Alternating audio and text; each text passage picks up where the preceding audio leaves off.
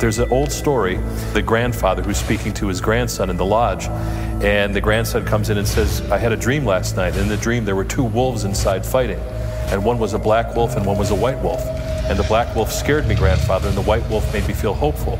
Which one will survive? And the grandfather said, the one you feed the most. And so to me, that is the nature of humanity, the nature of humans, is we have both. Which one we're going to feed the most is the one we're going to see in the world.